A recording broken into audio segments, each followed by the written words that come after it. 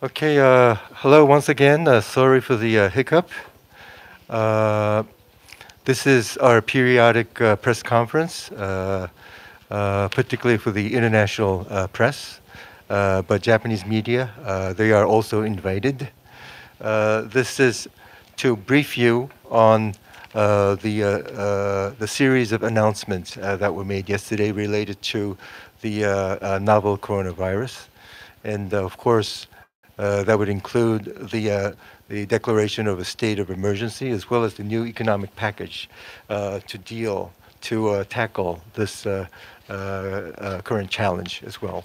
So these two matters will be included, but how we are dealing with the virus itself will be updated to you through our briefing as well. Anyway, my name is Masato Otaka. I am the press secretary of the Foreign Affairs. I am basically the spokesperson of the Japanese Foreign Ministry, and at times when our Prime Minister is traveling abroad, I speak on behalf of the whole government as well. In this capacity, I have invited many of my colleagues who are directly in charge of the matters that I mentioned earlier. Today, this is being live streamed online, and it will be available on YouTube later on as well. And we're doing something new because it will be televised in English through our simultaneous interpreters in the other room, in the booths. But we will also be accepting questions from the viewers of the registered international media, but they will be able to submit their questions through email as well. It can be submitted to the address that you know that we normally use for the International Press Division. In case you don't know what that is, do let us know, and we will tell you immediately. In any case, I hope this briefing will be useful to you in giving you as much information as possible to understand what is happening in Japan. So without further ado, I would like to invite my colleagues who will give you some opening statements on the new developments that have been taking place since yesterday. First of all, I would like to invite a colleague from the Cabinet Secretariat, and it would be Mr. KOJIMA. And you have the floor. Thank you very much. My name is KOJIMA of the Cabinet Secretariat. I am belonging to the Secretariat of the government headquarters for COVID-19. Yesterday, the declaration of the state of emergency was made, and the basic policy was also introduced. So I would like to cover the basic policies for the novel coronavirus disease control. I understand that materials have been distributed to you regarding the declaration of the state of emergency. On the 7th of April, the head of the headquarters has made this declaration yesterday for the state of emergency. It will be from the 7th of April to the 6th of May for approximately 1 month. The areas that will be covered, the scope will be Saitama, Chiba, Tokyo, Kanagawa, Osaka, Hyogo, and Fukuoka.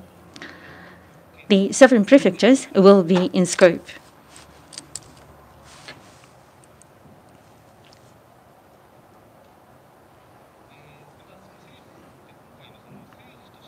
On the part of the government, the declaration was made for the state of emergency, but it is intention to minimize the impact on the social economic functions.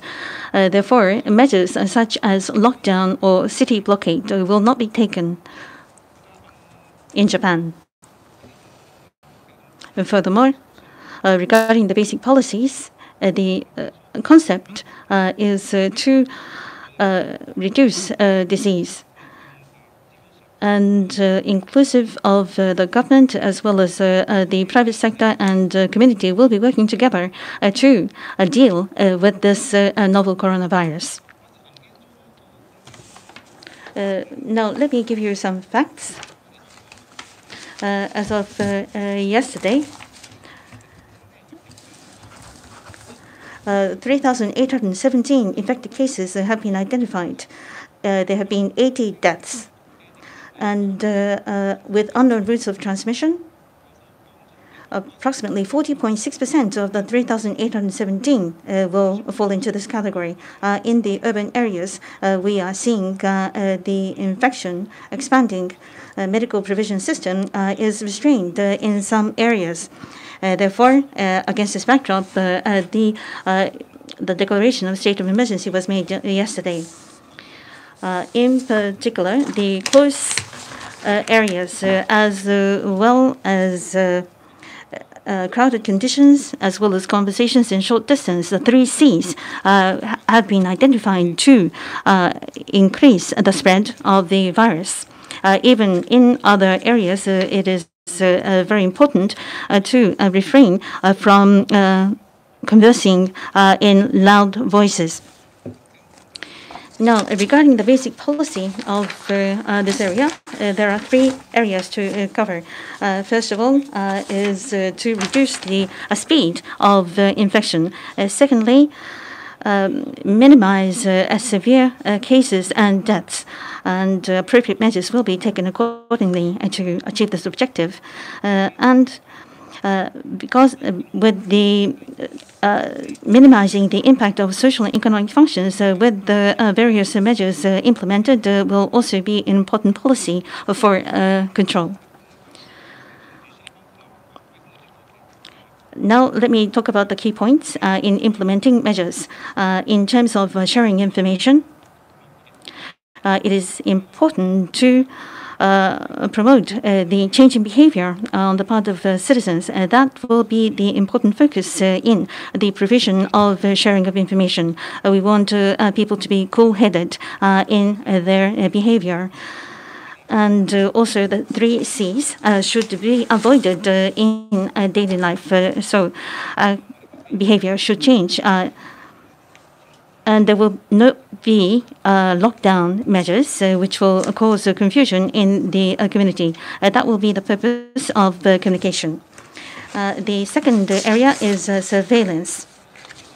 Based on various data, we will provide appropriate information, PCR cases, as well as the tested positive cases will be communicated on a regular basis.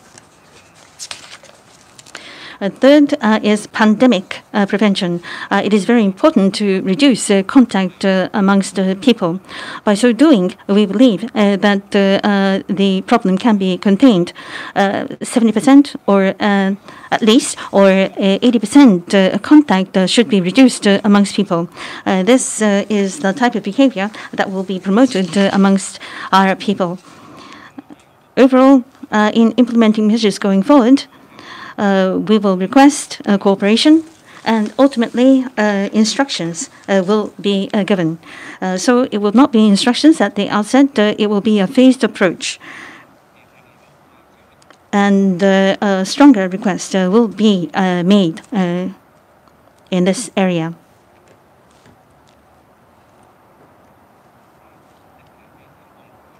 The next item is number 4, medical care.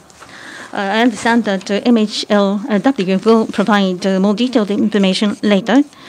What is important here is to reduce severe patients as well as deaths caused by this disease.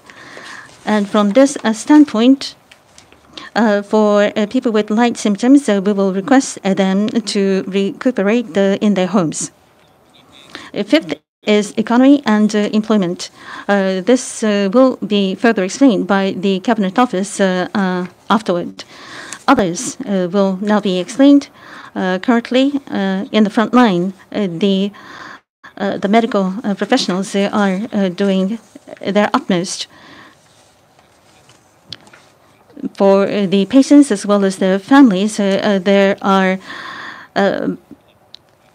discrimination that is taking place. We want to promote the message that it should not be the case.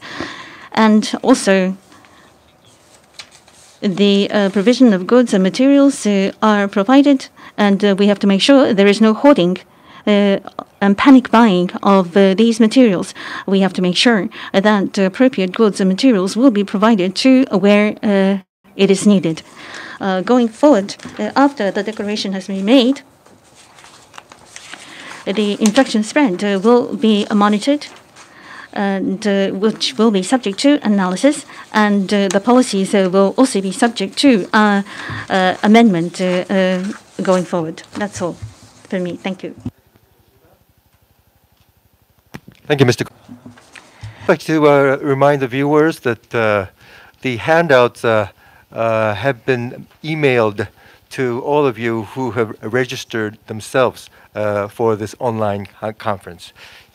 In case you have not received them, or in case you wish to have a look at them, do let us know and we will send them to you right away. Okay, that was Mr. Kojima, who is the Councilor at the Cabinet Secretariat in charge of Coronavirus Disease 2019 Preparedness and Response. Now I would like to invite Mr. KURODA, who is the Deputy Director General for Economic and Fiscal Management at the Cabinet Office, and he will be covering the new economic package. Mr. KURODA, please. 内閣府の黒田と申します。 Thank you. I'm Kuroda from the Cabinet Office. Well, yesterday there was a cabinet decision made about the novel coronavirus emergency economic measures. So I'd like to introduce a background.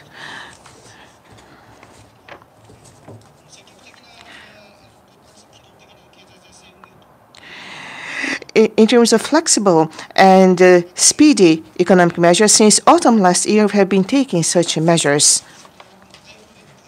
as a response to typhoon and accelerate development of infrastructure, and including trade frictions. There are other risks born overseas. As to avoid such risks from happening in Japan, there are measures taken to the SMEs and the agriculture and forestry and fisheries businesses.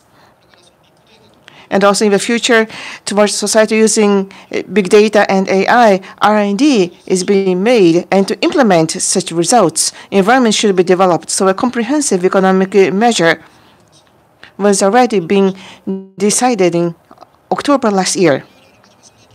So we are already prepared in advance. And risk of Japan's economy starting overseas developed in a method that we have not imagined with COVID-19.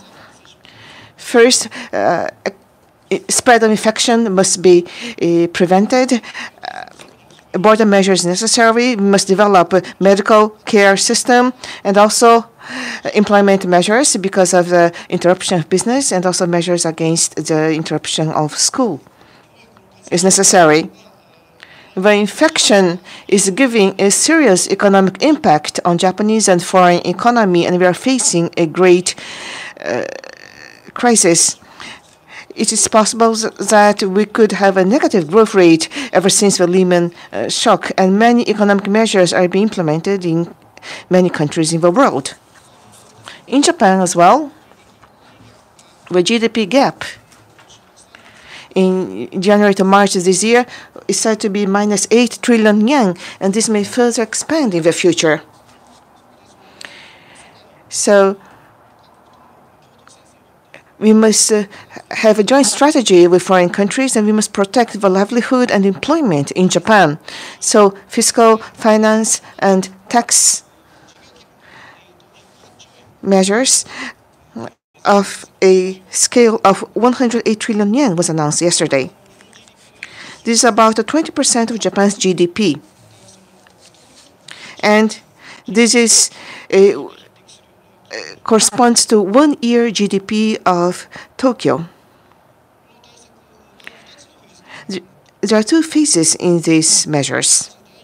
The first phase is called emergency support phase. First, we must prevent the spread of infection that is of utmost importance in terms of economic activities. So economic measures, the first pillar of economic measures is measures to prevent spread of infection and build medical treatment structures and develop medical care. To be more specific, to double the PCR test capacity and increase beds to the severe symptoms patients from 28,000 to 50,000, and masks to secure 700 million production per month. And for those who are healthy, other facilities must be secured, not limiting to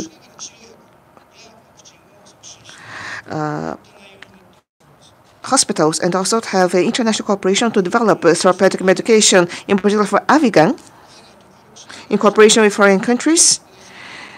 We are expanding clinical studies, and we started increasing the production. We are preparing to stockpile up to 2 million doses in Japan.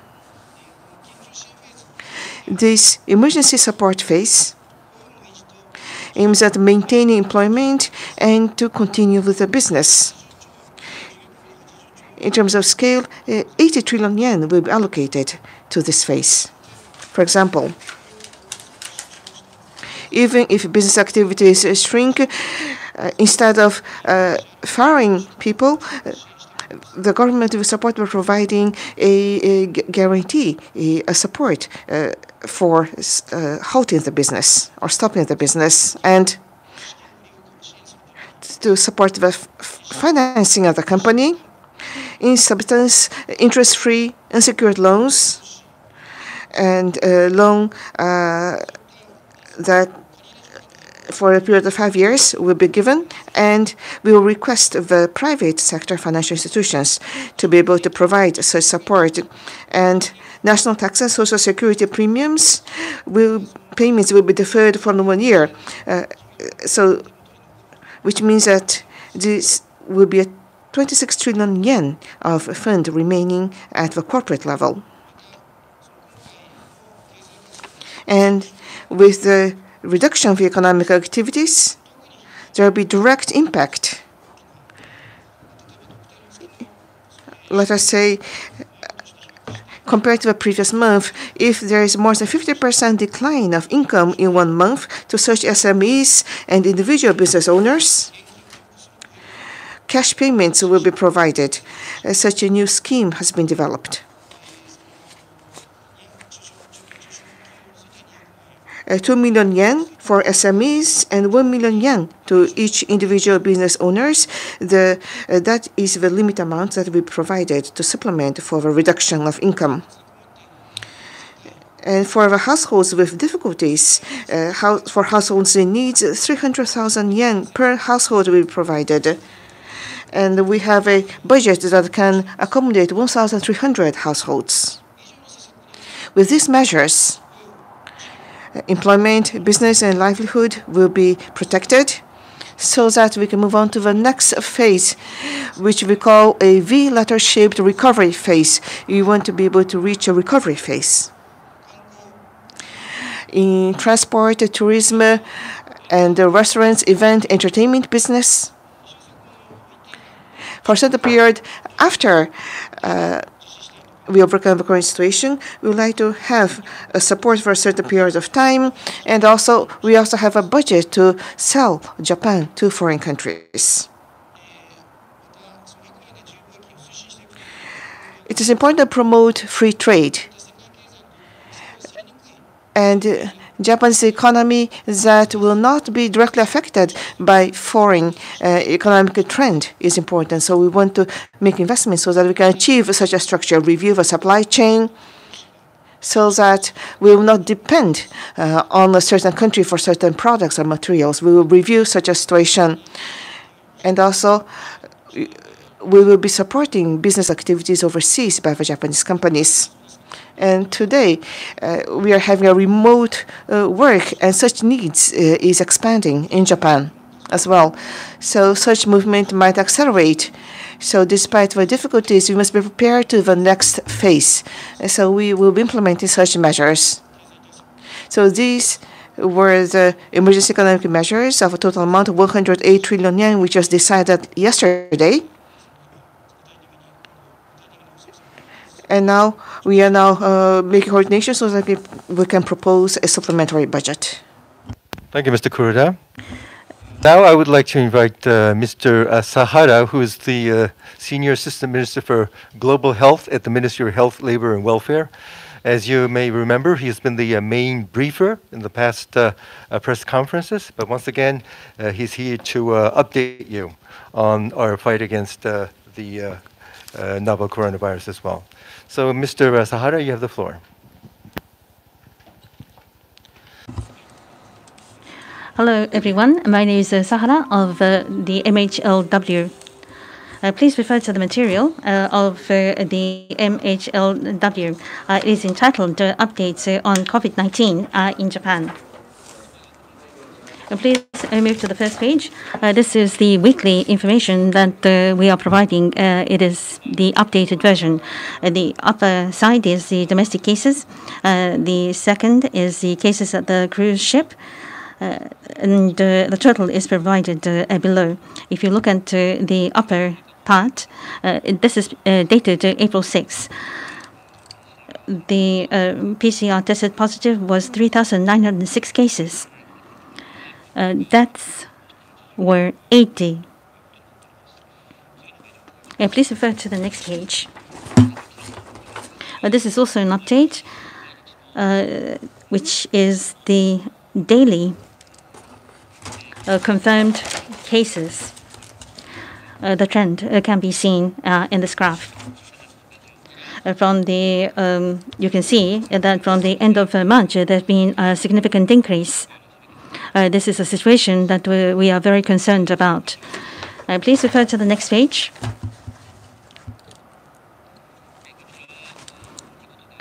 This is the graph showing confirmed cases in each week. From the end of March, you can see a significant increase. And to the left, you can see 703. These are the cases under investigation. Please refer to the next page. These are cases by age. Compared to the past, you can see that the number of young people infected have increased. This is because the clusters have occurred in university environments. There were also clusters identified in the hospitals and amongst young nurses, for example. And also, young people in regional areas are also causing this increase amongst the young demographic. Please refer to the next page. These are the number of cases in each prefecture.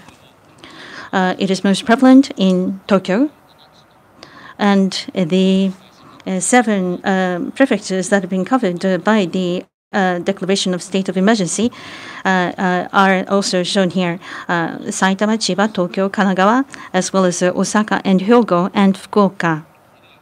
You can see the cases prevalent in these prefectures. Please refer to page 7. The trend of death cases in several countries are compared.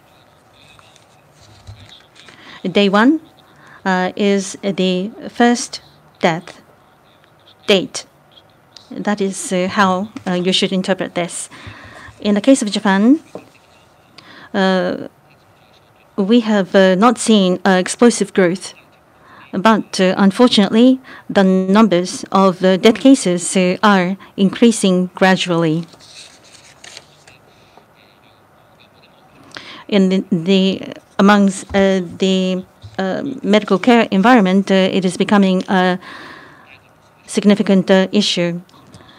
You can see that under the title it is mentioned that slow increase of death cases can be seen on a nationwide basis. We have not seen the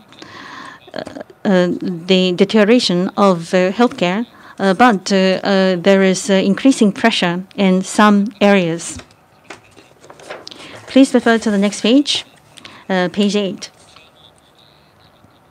This has already been covered by the Cabinet Secretariat, the basic strategy to combat COVID-19. We have to identify clusters as quickly as possible and deal with the clusters, and also enhance the medical care environment, and to promote behavior modification of citizens are the basic strategies. The 3C high-risk environments is outlined on page 9. I will not go into detailed explanation here. Page 10. Here, we have shown the most up-to-date cluster map in Japan. On a nationwide basis, you can see clusters are occurring. Going forward, in Japan, we will continue our focus to deal with these clusters. In terms of recent clusters, I would like to mention that it is increasing in hospitals as well as welfare facilities. Therefore, we have to step up efforts to deal with these clusters going forward. Page 11 is something that I am showing on a weekly basis. It is showing the call center for Japanese returnees and potential contacts, as well as outpatient facilities for Japanese returnees and potential contacts leading to PCR tests. The flow is shown on page 11. Please refer to the next page. Regarding the PCR tests, the pink area is showing the test capacity on a daily basis in Japan. Most recently, 12,000 test capacity is available. As for the curve, the blue curve is the actual tested cases. In March, from the end of March, you can see that there have been a significant increase in the number of cases. And with the number of cases increasing, tested cases have also increased. Please refer to the last page, which is the way forward. This has already been covered by the Cabinet Secretariat colleague. These are the measures that are being implemented. By implementing these measures, what we are focused on achieving is to delay and lower the peak of infection. The last slide is also something that I'm showing on a regular basis. The basic thinking is reflected on this page. That is all. Thank you, Mr. Sahara. So we now have all the opening remarks by the briefers. I will open the floor for questions as well. Before I do that, I would just like to remind you that the viewers who are registered members of the international media will also be able to submit their questions through email, at least for the next 15 minutes or so, and I'm already starting to receive some.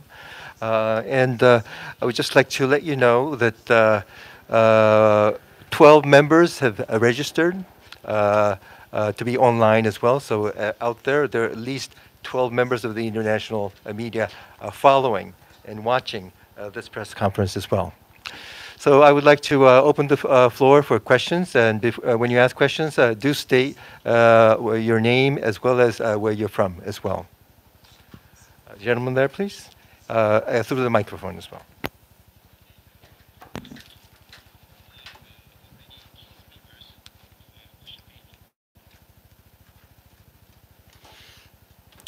Thank you. Rocky Swift with Reuters.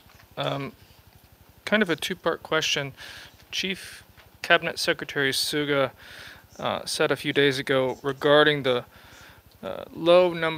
relatively low number of tests in Japan, that it had to do with that there was not that many deaths. And he said that all suspected pneumonia cases within Japan, pneumonia deaths or cases, were also tested for SARS-CoV number 2. So if the official cause of death is something other than pneumonia, another cause of death, are they also tested for this virus? And also, just as a second part of the question, we see that the capacity for testing has gone up quite a lot, and it's something that our Chief Cabinet Secretary noted is a aim to increase. But what's the point of increasing the capacity if the actual testing is not anywhere near the present capacity? Thank you very much. Okay, thank you so much. Perhaps I should ask Mr. Sahara to give some answers to these questions, please.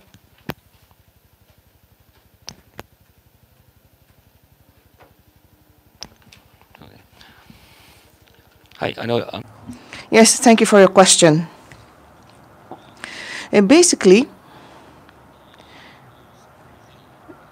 the coronavirus or COVID pneumonia, what is important is to test for COVID pneumonia. And in doing so, those who die with pneumonia, though we say pneumonia, there are different types of pneumonia. So there could be other diagnosis. And in such a case, there's no need of conducting a PCR test. But if there's a known cause for a pneumonia,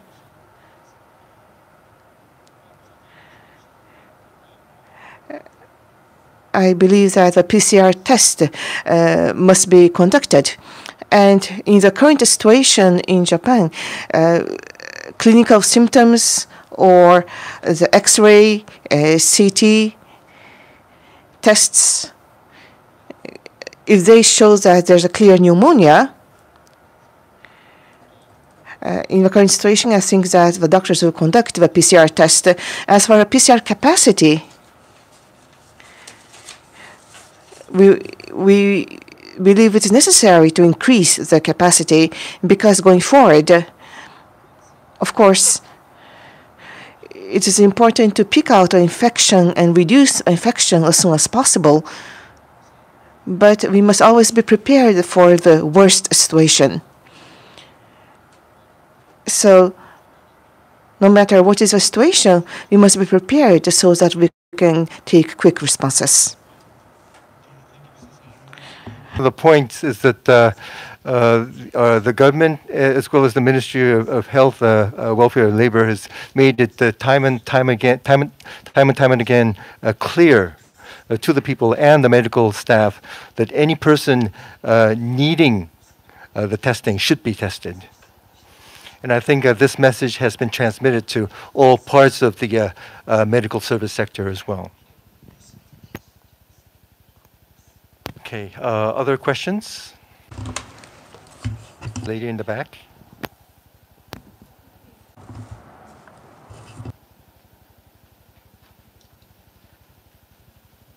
My question is, we have seen a very steep increase in the number of cases and deaths in the European countries, and in Japan it's not happened yet. Do you think it will happen in the future? And what do you think is the reason behind this? How can you explain the fact that, okay, we can explain the fact that there are less number of cases because the number of tests are very few, but the number of deaths is very low as compared to the other countries. How would you explain that? Thank you very much.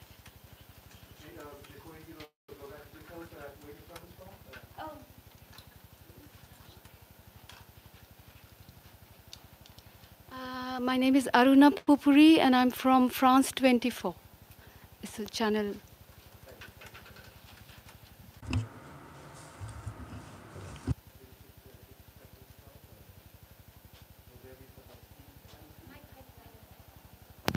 So, Mr. Sahara, would you be able to answer this question? It's about the steep increase, possibility of that, as well as the outlook.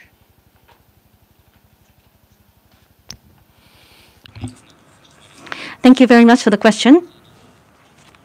Now, regarding the possibility going forward, it will be answered.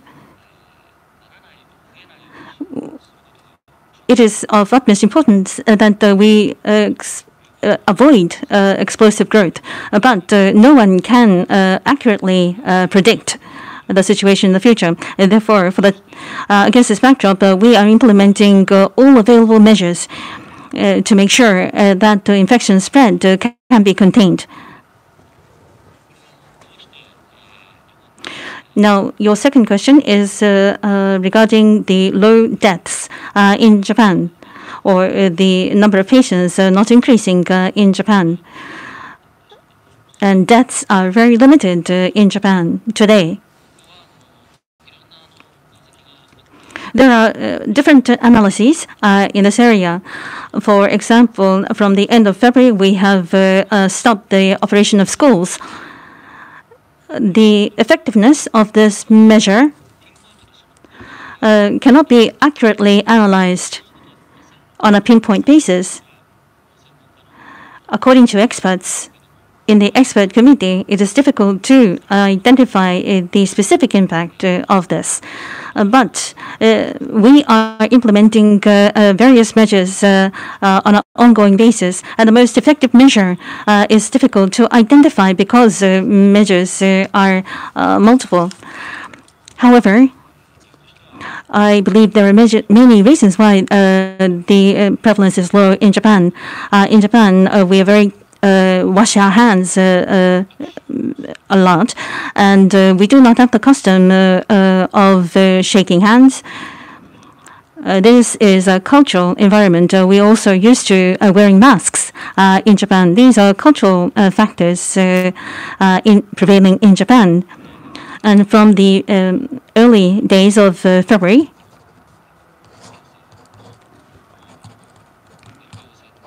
when the patients are tested positive, on a proactive basis, we have been trying to identify linkage and how the clusters are forming have been investigated very diligently.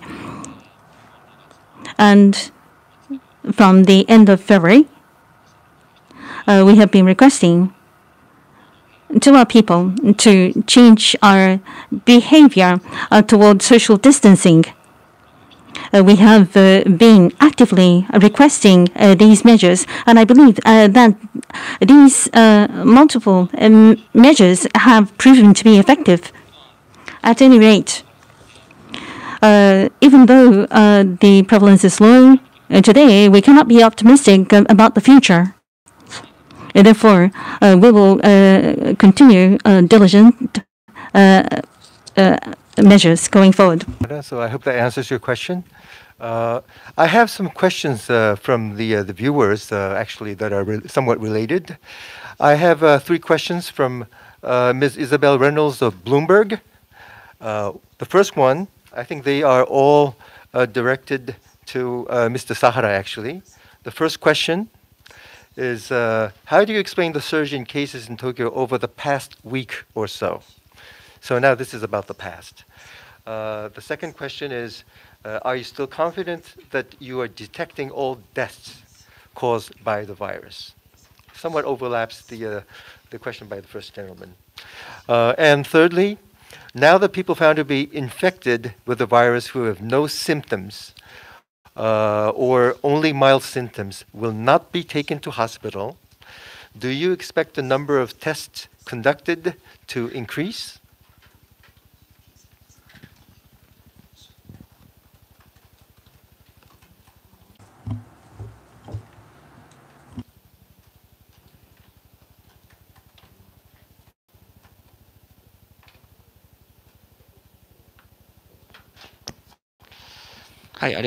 Thank you for the questions.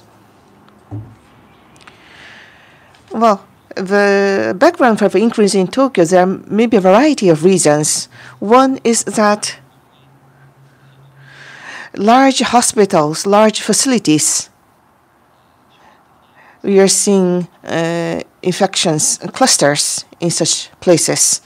That is one reason. And the night amusement area district, infection in such places is also increasing. That could be another major factor. But going forward, we must analyze. We are already conducting analysis, but we must continue to analyze these factors. And are we able to identify all the death cases?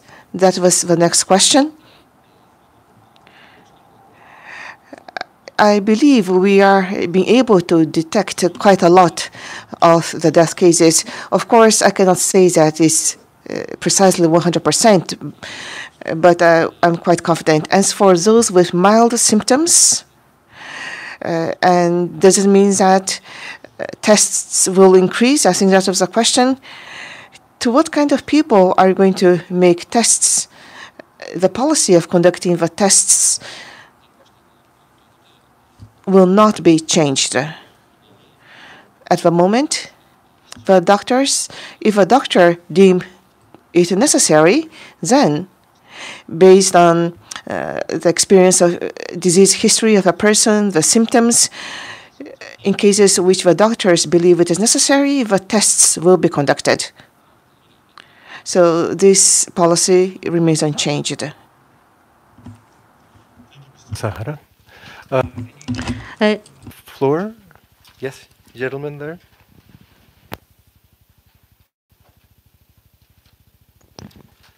Hi, my name is Thomas Hahn from Süddeutsche Zeitung. Two questions. I heard in the past days in the releases that there would be an increase of tests to up to 20,000 per day. Is that just wrong, or did I understood that wrongly?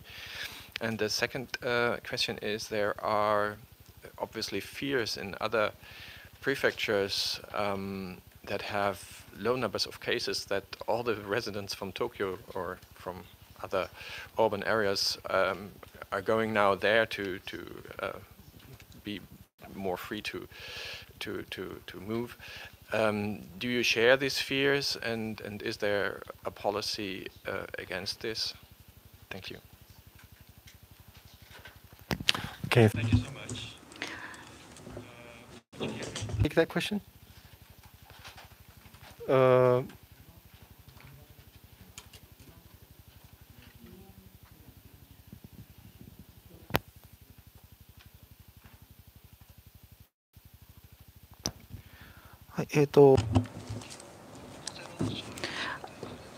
Now, I'm from MHLW.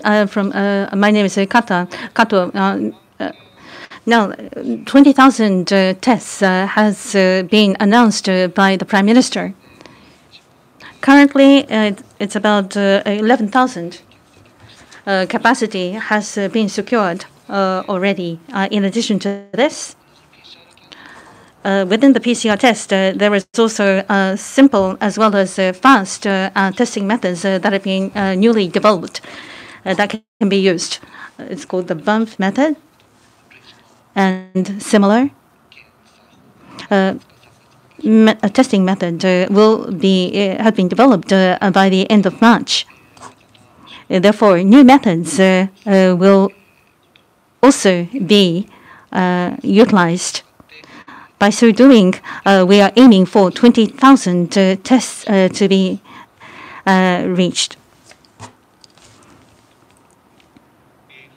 And to your second question, let me address that. And I'd like to ask my colleagues to add if it is necessary. Now, regarding the background leading to the declaration of state of emergency, is such that we have been having significant exchanges with the experts in deciding policy. So, based on expert advice, we are implementing policies.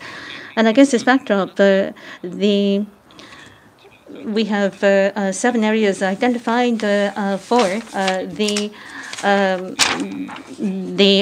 scope: Saitama, Chiba, Tokyo, Kanagawa, Osaka, Hyogo, and Fukuoka.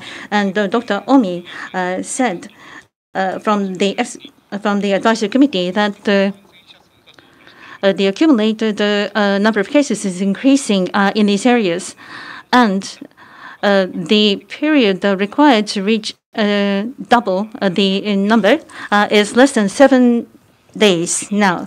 So the speed of increase has been accelerating. Therefore, there is concern about significant increase.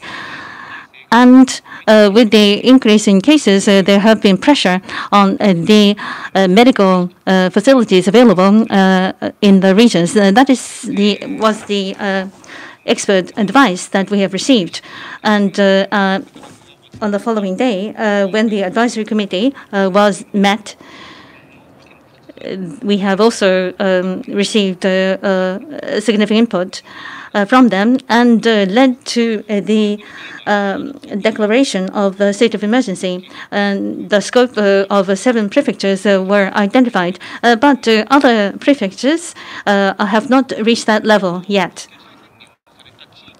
Now, regarding movement of people from the 7 prefectures in scope to other areas could be subject to concern. I think that was your question. Now, in the emergency measures that will be implemented, we will not have lockdown or city blockade or other severe measures will not be taken. Therefore, mobility of people amongst prefectures or people going to their hometown have been requested to refrain, but that is the request that has been put forth. And we do share concern on the mobility of people, but for the time being, we are requesting people to act with a cool head and refrain from movement. Mr. Kojima and Mr. Sada. So I hope they've been able to answer your question. Okay. Now I would like to refer to some questions being submitted by email. First come, first serve again. This is from Richard Lloyd Parry of The Times in the UK. And I think this will be for Mr. Kojima as well. Given that, and Mr. SAHARA to a certain extent, given that the instructions under the law, the instructions to limit social contact given by the government under the state of emergency are not enforceable. They are not enforceable. Why do you believe that they will succeed where previous requests have not?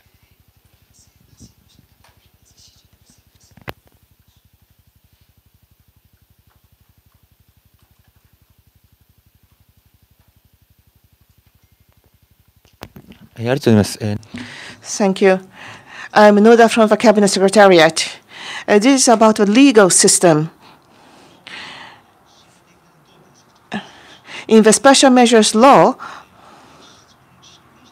about refraining from going out, that is just a request, but about limitation of using facilities and limitation of holding events.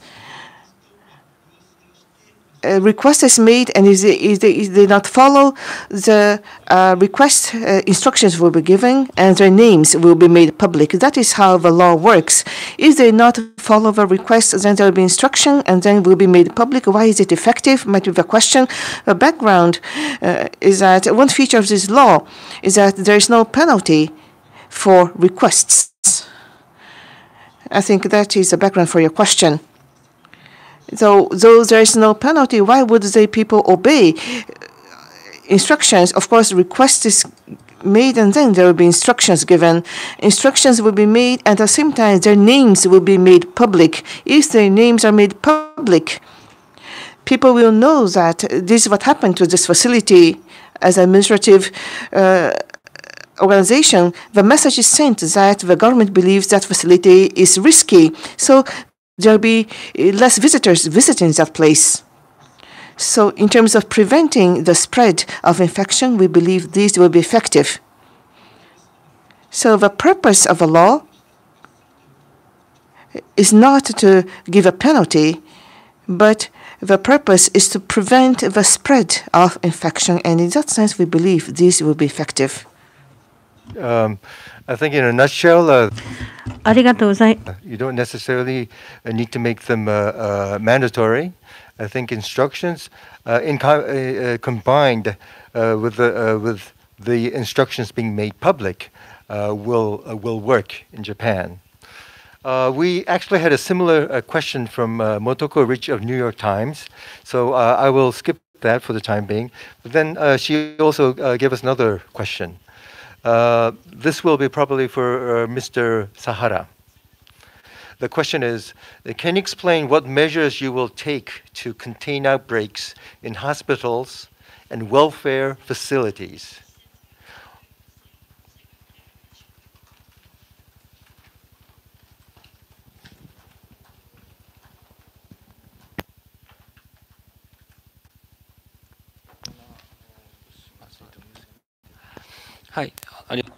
Thank you for the question. Now, in hospitals, we have very significant concerns about infection. We are asking for implementing measures to prevent hospital-acquired infections. And we have provided manuals as well as guidelines from the MHLW to the hospitals. We hope that these guidelines will be effectively used. Furthermore, the masks, as well as PPE, equipment, gowns,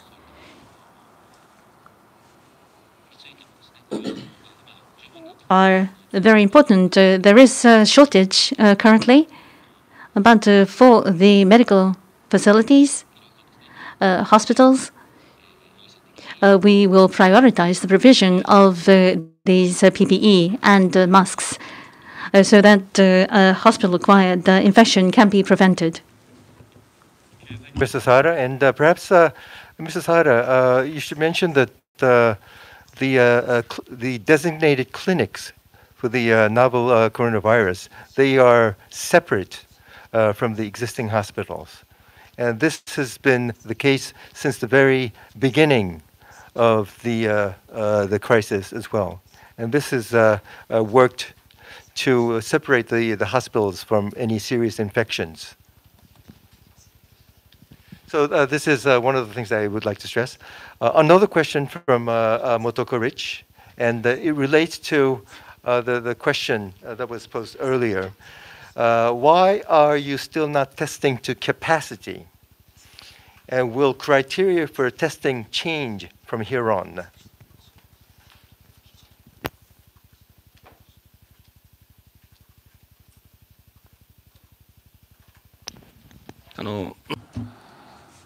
Thank you for your question.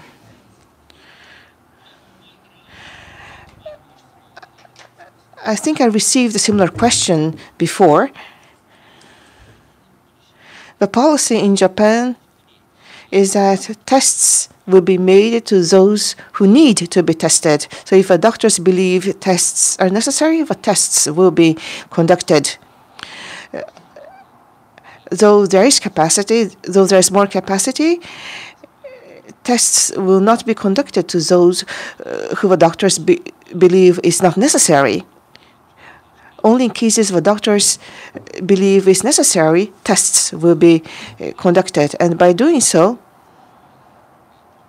we have been doing so far. And at the moment, we are not thinking of changing this policy. That is all. Thank you. Thank you, Mr. Sahara. And once again, it overlaps with the earlier question, but Mr. Noda, I've been asked by Ms. Motoko Rich of New York Times once again that if you can elaborate on what you mean by phased approach. Phased approach, and a strong request will be made in this area. And will there be stronger restraints on movement in this regard?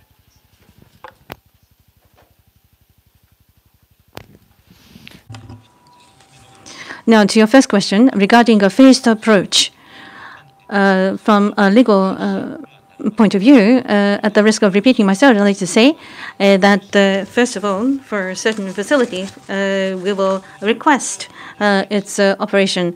And this is the authority of the governor of the prefecture. We can request that operation stop. And if this is not heeded, then instruction can be given, which will be made public. This is the two-phased approach that I have referred to. As I have said, there is no penalty for this law. So a request will be made. If not heeded, instruction will be given, and it will be subject to publication. It will be made public. That is a legal two-phased approach. And regarding the mobility of people, the movement of people, this is something that I have already addressed. We have come up with a basic policy. And as mentioned in the basic policies, on the part of Japanese government, we have issued a declaration of a state of emergency. But the restraint of the movement of people, such as lockdowns conducted in overseas countries, will not be implemented in Japan. Other cases have been studied. We are learning from other countries as well. We are not able to do a lockdown in Japan because of legal constraints, and there will be paralysis of social functions. And this will give rise to other problems. That is a significant concern for us. And in the area of infectious disease, what we are concerned about is possible panic amongst the people. So we have to give a very detailed explanation. We want people to act in order to avoid infection with this very detailed explanation. I would also like to add my comment as well. This is something that the minister has been emphasizing on several occasions. We are asking people to stay home without going out. This is a request we are putting forth to Japanese people. We want to reduce interaction of people. There is also a number that we are working toward achieving. For example, if we look at the movement of people on the weekend, before the request, comparing the beginning of March and beginning of April, if you go to the Shibuya area, center guy, there has been a reduction by 50%, and there has been 70% reduction in traffic of Ginza. And Yamanote line passengers have been reduced by 70%. So even the request has been proven to be very effective. On the other hand, for weekdays, if you go to Shimbashi, there has been a reduction by 40%, and the Tokyo Metropolitan subway 30% decrease, and Yamanote Line 40% decrease has been achieved. For on weekdays, we would like to step up measures further. But from the request, taking into consideration the declaration of state of emergency that has been implemented, we will strongly call for restraint. KOJIMA. I have a question from Simon Denier of the Washington Post. It relates to the last question somewhat as well. The question is, there are reports of disagreement between the central government and the Tokyo Metropolitan Government over what needs to be closed, such as barbers and department stores. The Tokyo government seems to want stronger action since the medical situation here is already in crisis. Is the central government reluctant to take stronger action? And if so, why?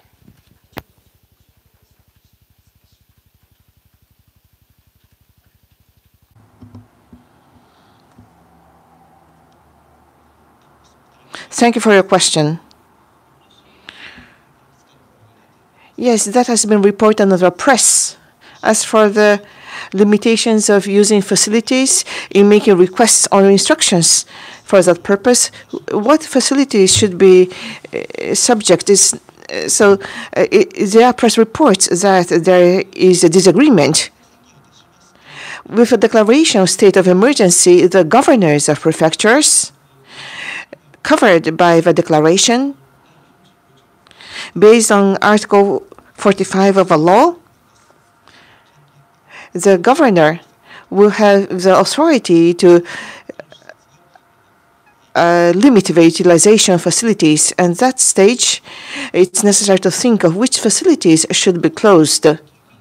As for this authority, the authority are authorities of governors of prefectures. So it's up to how the governors think about it.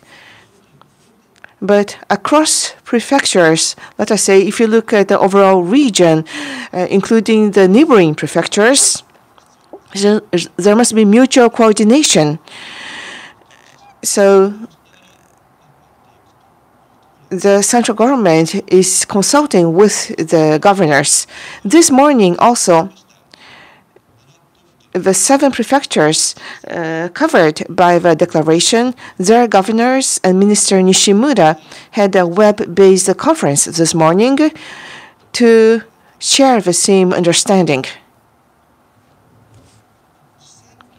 And actually, what measures should be taken? Each governor of prefectures has their own views, and the environment keeps changing. So the central government will make a cautious coordination with the prefectures. So there will be mutual coordination. And the region and the central government should work together to be able to implement the measures. So I think, in essence, there's a lot of speculation over this matter, but I think the metropolitan government and the central government are currently discussing what's best, what's effective, and what's needed as well.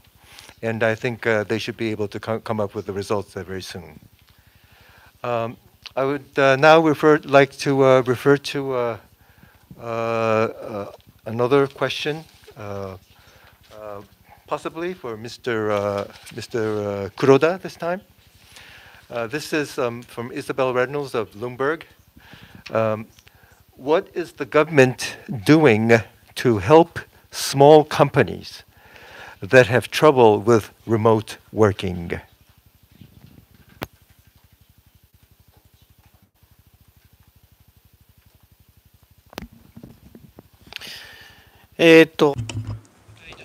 I shall address that question.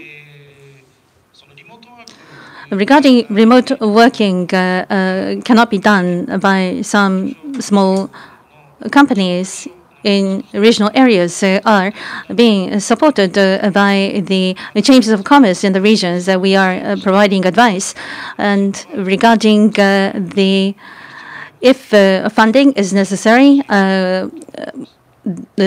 such support will be considered.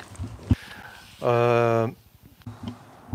KOJIMA, wish to add anything to that? It's about the small company.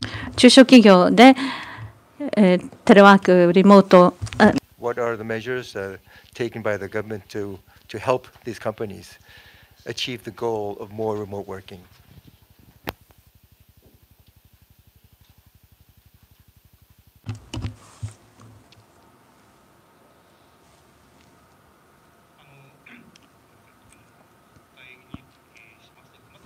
Well, let me address that question. To the companies, overall, within the basic policy, we are providing various support measures as shown here. We are promoting telework or remote work.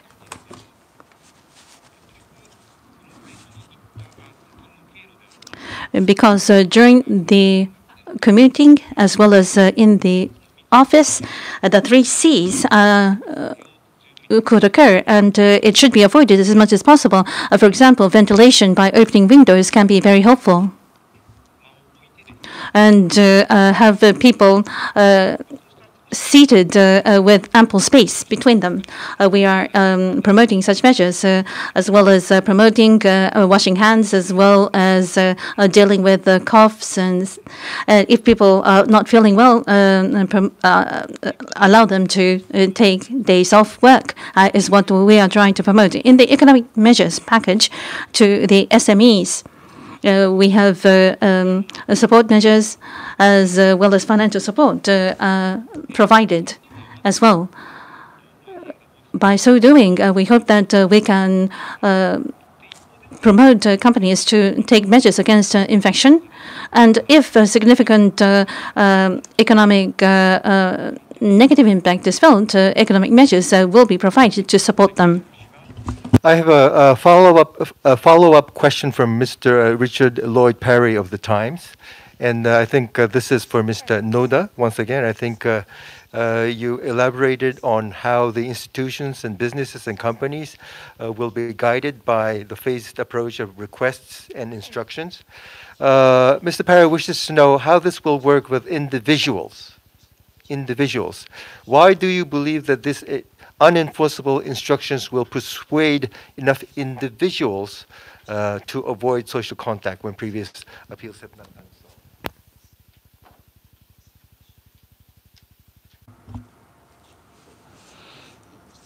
Thank you for your question.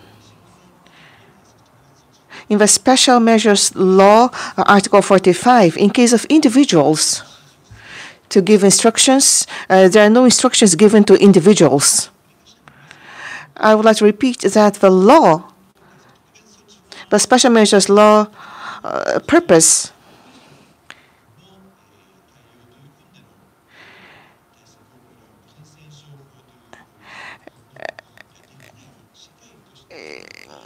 well, in case of individuals, they are covered by infectious diseases control law, but the Special Measures Law looks from a social perspective. So in that sense, within the society, how can we control infectious diseases, which is to refrain from going out, to stay home, and also to refrain from give limitations using facilities and events. And in Article 45 of a Special Measures Law, the law can cover limitation of using facilities. In case of individuals, there are no penalties. But I'd like to repeat that in terms of infectious diseases, no one would like to be infected by the disease. So by providing sufficient information about in what places infectious diseases are happening, then this will contribute to reducing people who will be infected by the disease. In case of companies or facilities, institutions,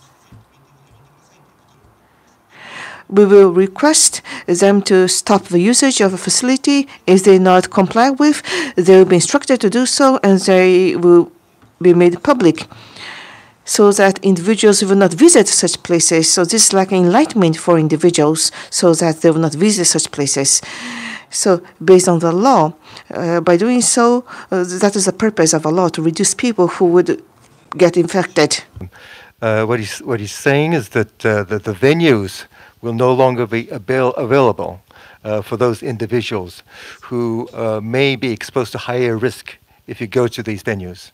But I think it's also a challenge for the government to reach out to the individuals as well. And I think we've all been calling out to the individuals for the last month or so. But I think perhaps we can touch upon what the Ministry of Health, Welfare and Labor has been doing with Line, which is one of the social media apps available and being used by 83 million people in Japan. Mr. SAHARA, would you care to touch upon that?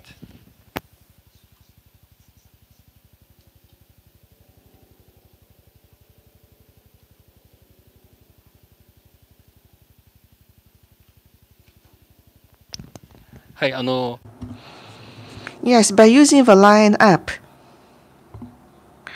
all the users of Line A questionnaire has been sent on what actions are you taking, are you taking care about. A survey was made, and the survey was conducted twice so far. And looking at based on the results of a survey, the central government as a whole will be evaluating our approach and make improvements. That is what we would like to do. Mr. SAHARA, so I think getting surveys done to actually understand what's happening on the ground is essentially important. And we have surveys available with limited number of samples. But this one using the line, as I understand, they've had 24 million people responding to the survey, which gives us quite a bulk of samples to work on. And this will give us a much better understanding of what the individuals are doing in Japan as well. And I think the Ministry of Health, Welfare, and Labor is hoping to continue this scheme, which is proving to be very, very useful, and perhaps unprecedented around the world as well, if I may say so. Okay, I think we have received all the questions online. Anybody from the floor? Yes, once again. And then I'll give you the floor after this. Thank you once again. Rocky Swift at Reuters. I'd like to return to something that Kuroda-san mentioned in his opening remarks about the promotion of the drug Avegan. So around the world, there are dozens of drugs and potential vaccines being tested for their efficacy against the coronavirus. Yet again and again, Avegan is mentioned by the Japanese leadership and the cabinet, and to some degree by the health ministry. Why is there such faith or promotion to this particular drug to the exclusion of all the other sorts of treatments that are in development in Japan and around the world? Thank you. Okay, thank you so much for the question. I do think there are a few other drugs being mentioned by the leaders recently as well. But Mr. SAHARA, if you care to respond to this question.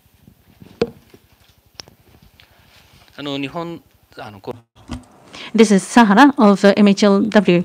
In Japan, it is not Avegan that is being developed and trying to conduct clinical trials. It is not just limited to Avegan. But for Avegan, it was for the novel influenza. That was the purpose of development of this drug. But for COVID-19, we have expectations that it can be very effective. Expectations are running very high. And in basic research, a certain level of results have already been achieved. Currently, there is no specific clear drug for this disease, not in any country globally. Therefore, many people are trying to request, and there is a call for such a drug to be developed. And against this backdrop, Avegan is being requested from many countries. And the request is coming to the Ministry of Foreign Affairs in Japan. For the new influenza, for COVID-19, the effectiveness should be evaluated as quickly as possible.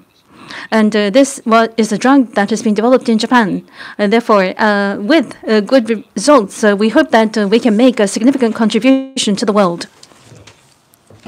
Just to add to this, as he mentioned, there's been some requests coming from some countries. Actually, there have been dozens of countries, maybe 50 or so countries requesting for this drug through diplomatic channels. And we've been working with the UN to see whether we would be able to provide these companies with Avigan or not. And we've been able to make some arrangements for 20 out of the 50, and we're working on the rest, the 30 countries. But on the on condition that the third phase of clinical trials is still ongoing, and there are some side effects that have been found, but with recognition of how the drug should be treated with caution, based on that, we are working with companies who have requested Japan for some help. And we're collaborating with UN on this as well. So 50 countries and 20 countries, we've been able to come up with some arrangement to make this happen as well.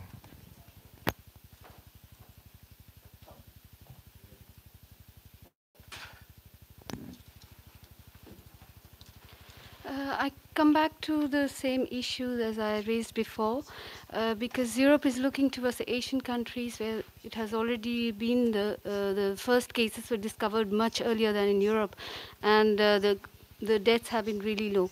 So my question now is about how this, because Japan has been concentrating its efforts on trying to treat these serious cases. So what is it, how are you doing that, and how many serious cases have been treated successfully, and are there any specific methods or medications that have really worked, or what is it that is working in Japan as of now? I know that we cannot predict the future, but as of now, what is it, medically speaking, what is it that is working? Thank you. Okay, thank you for the question. So, Mr. Sahara, if you can elaborate on Japan's basic strategy on the novel coronavirus. Thank you for your question. What is important is that in Japan, still, collapse of a healthcare system has not yet happened.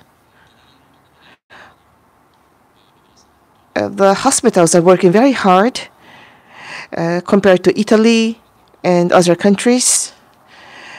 We are not yet at such a situation. So the necessary medical care is being provided to those in need. That is the situation in Japan, and also I think we can say that already in Japan we had a high quality level of medical care. Of course, there is no drug to cure, but for patients who are quite a serious situation, necessary care has been provided. There's sufficient capacity to do so yet in Japan. And I think that is a major factor. If I may add,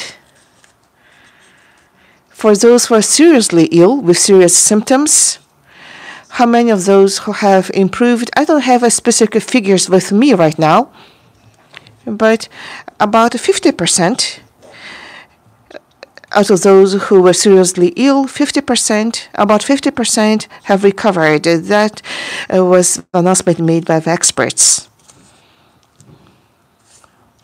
Okay, gentleman right there once again. Thomas Hahn from Süddeutsche Zeitung again. Just a very short question. Do you have a slight idea of what the damage of this coronavirus crisis can be for the economy, but also maybe for society? Will there be a deeper change of behavior of people after that that pandemic? And yeah, especially what does that mean for the Japanese economy? So I think this is a question for Mr. Kuroda.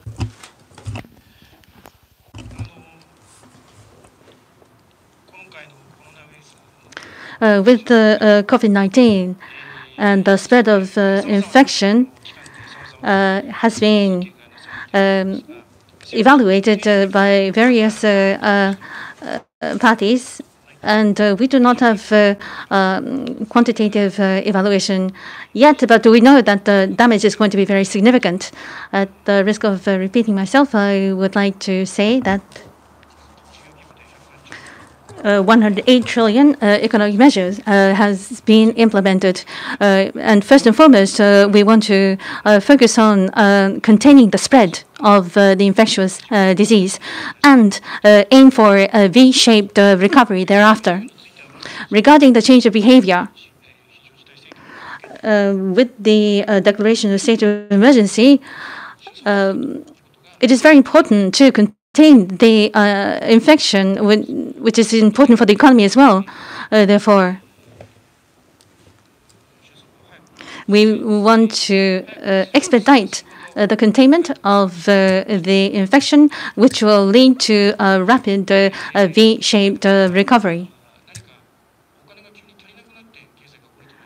It isn't as if there is a lack of funding that is impeding the economy. Although it is not visible, there is a lack of movement of the people as well as goods. But as long as we are able to persevere this difficulty, there is no lack of productivity. Therefore, I'm sure the Japanese economy can recover in a V-shaped manner. Therefore, we have to reduce social contact, and in order to improve the economic situation, we need all hands on deck, not just the government. The people of Japan must work together to focus on the containment of the spread of infection. Okay, thank you, Mr. KURODA. So I think this conference, this meeting is drawing to a close. Any more questions from the floor? Okay.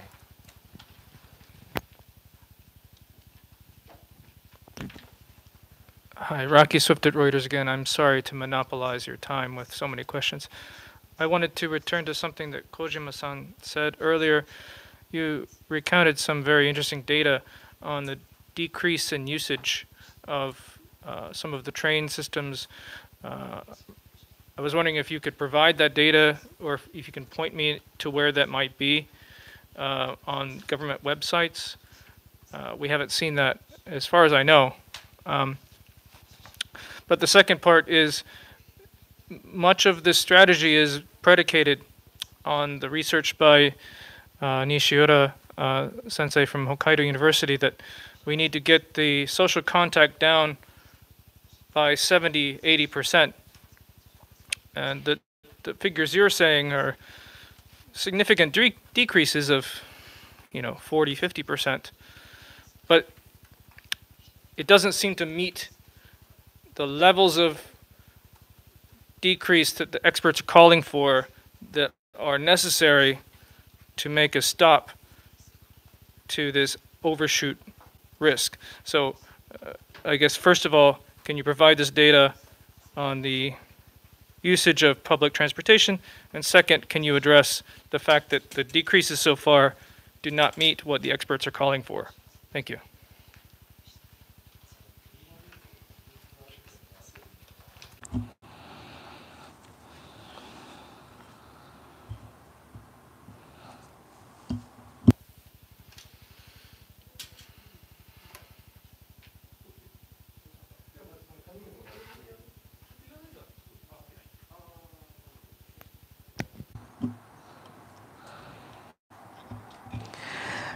Well, thank you. As for the data, there's no yet available URL. So I just mentioned the flash figures that I had right now. I have a piece with me, so maybe you can take a photo of my paper. But I think that a panel was introduced at the minister's press conference yesterday, introducing those figures. So, but I think you can shot a photograph of this. And in addition, the Tokyo Metropolitan Government subway users, the trend is available on the Tokyo Metropolitan Government's webpage, so you can have information of a reduction of users of the Tokyo Metropolitan Government subway on the Tokyo Metropolitan Government's website. I think you mentioned about how we evaluate right now. A minister Shimura is meeting the experts almost every day to have an update of a current situation.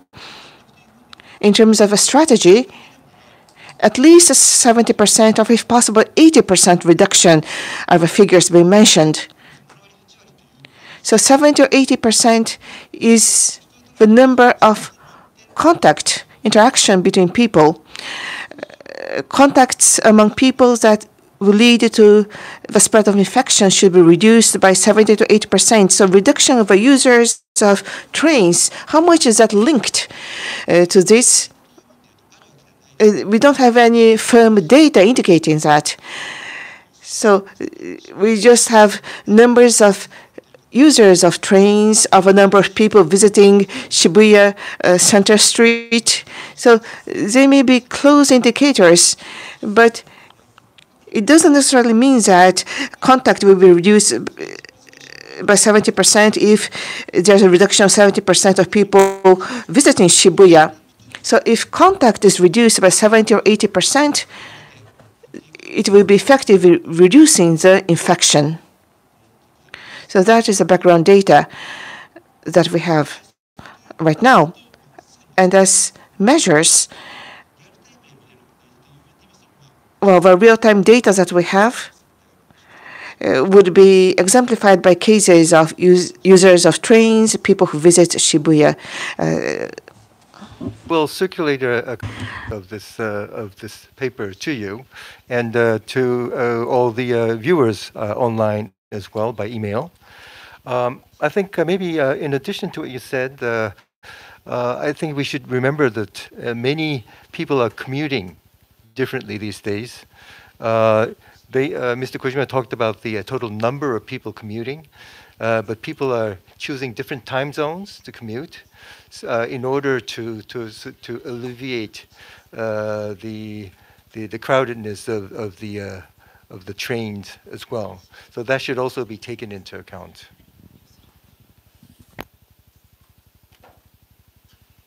Any other questions?